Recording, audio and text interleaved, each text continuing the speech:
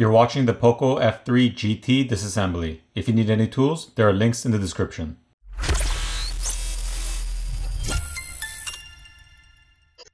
First, the SIM tray needs to be removed.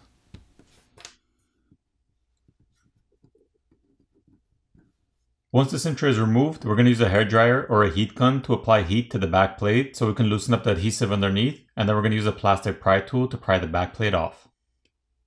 Here's a better look at the glass back plate.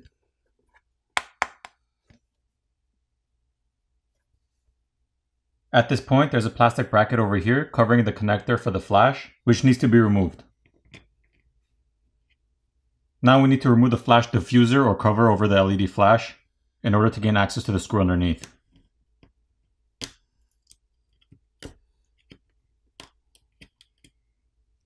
Once that's removed, we can disconnect the cable for the LED flash. There are 20 Phillips screws which need to be removed. Once all the screws are removed, we can lift up and remove the top plastic cover.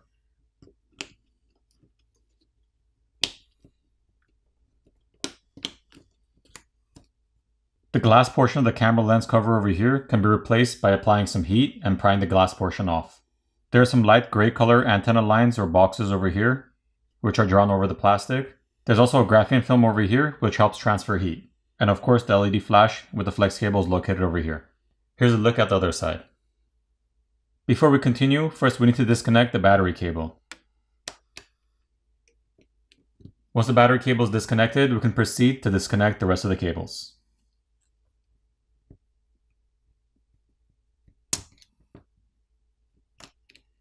There are 4 wire cables or coaxial cables which need to be disconnected or popped off.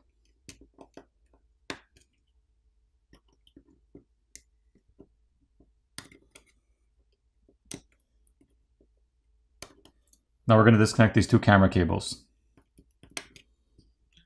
There's one more flex cable underneath which needs to be disconnected. And then we can disconnect the front facing camera.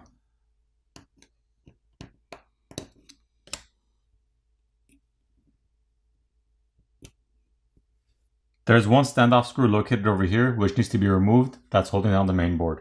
And I'll place a link in the description for that standoff screwdriver. Now the main board can be lifted up and removed.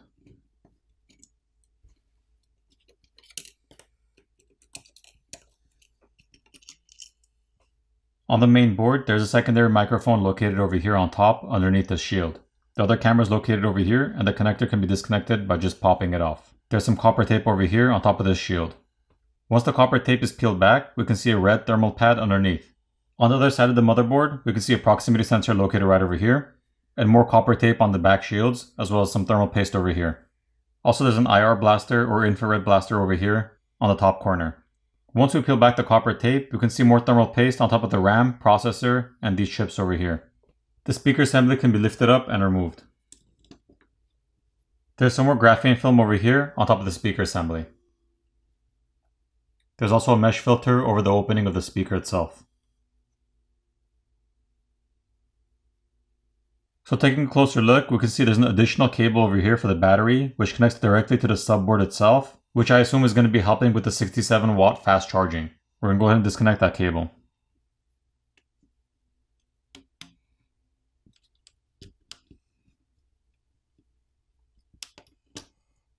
Next, we're going to disconnect this flex cable, which connects the main board to the subboard over here.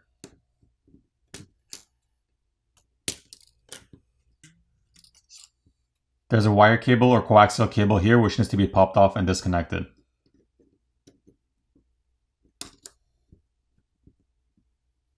Now the subboard can be lifted up and removed.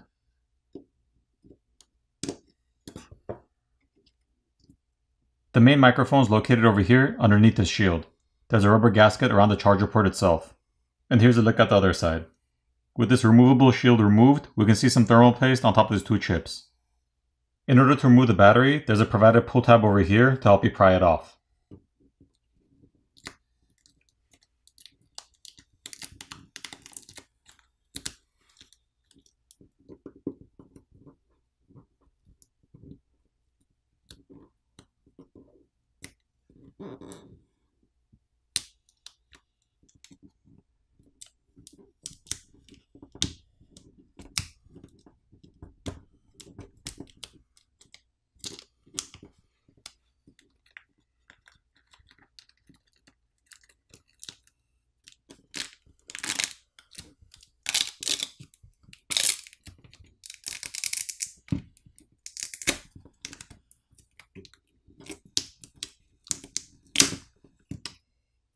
Here's a better look at the battery.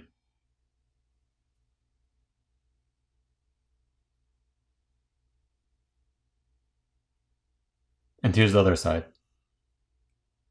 There's a black coaxial cable over here connected to this antenna assembly on the corner, which we can lift up and remove.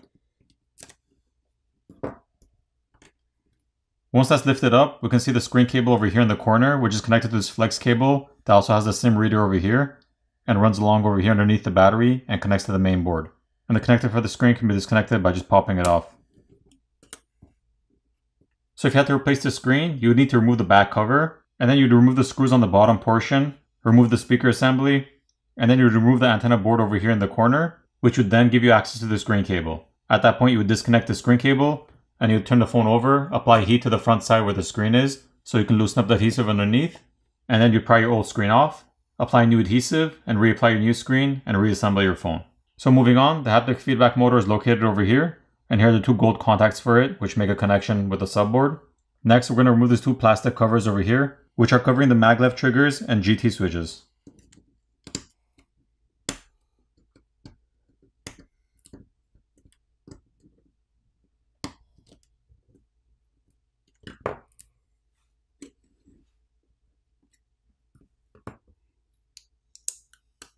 Once the covers are removed, there are metal brackets underneath, which can also be lifted up and removed.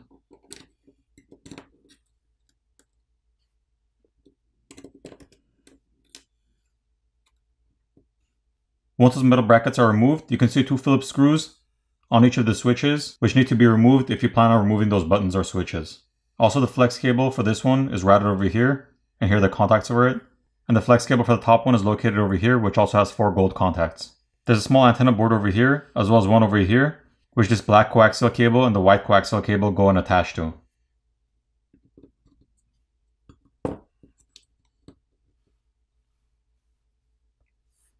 Here's a look at that. The flex cable over here in the center, underneath the camera cables, is the flex cable for the power switch and fingerprint reader over here.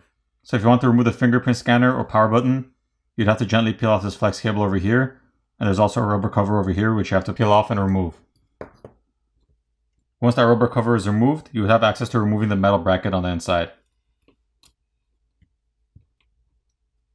And then you'd be able to remove the flex cable for the power button and push in the physical key itself and remove that as well. On the other side, the flex cable for the volume keys is located over here, which also has a rubber cover over here, which can be removed the same way as this side.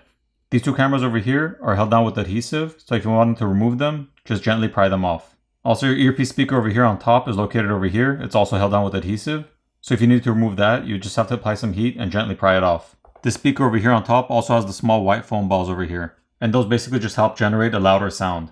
Once the battery adhesive sticker is peeled back, you gain access to this flex cable over here, which leads to the SIM reader over here, as well as connects to the screen cable over here, if you need to peel that off and remove it. We can also see some graphene film covering a large copper heat plate. Once we peel the graphene film back, we can see the copper heat plate underneath it, which also runs over here underneath the motherboard.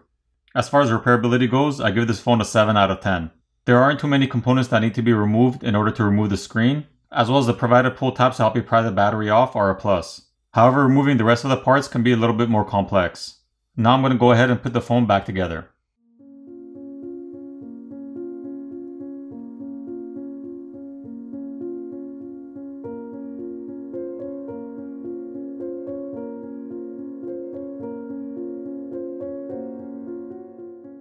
Once all your screws are back in place, apply new adhesive and reapply your back plate.